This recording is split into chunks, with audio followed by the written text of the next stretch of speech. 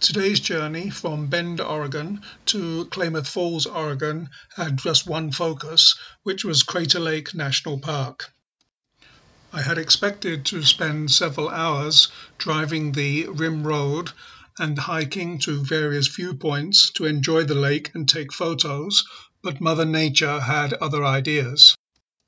If you zoom in to the center section of the route, you will see the time in the park shown in yellow, and you will be able to see the conditions under which I was driving.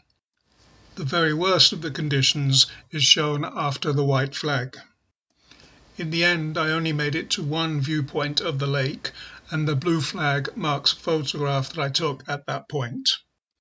The yellow section towards the end of the route includes some pleasant views of Upper Klamath Lake.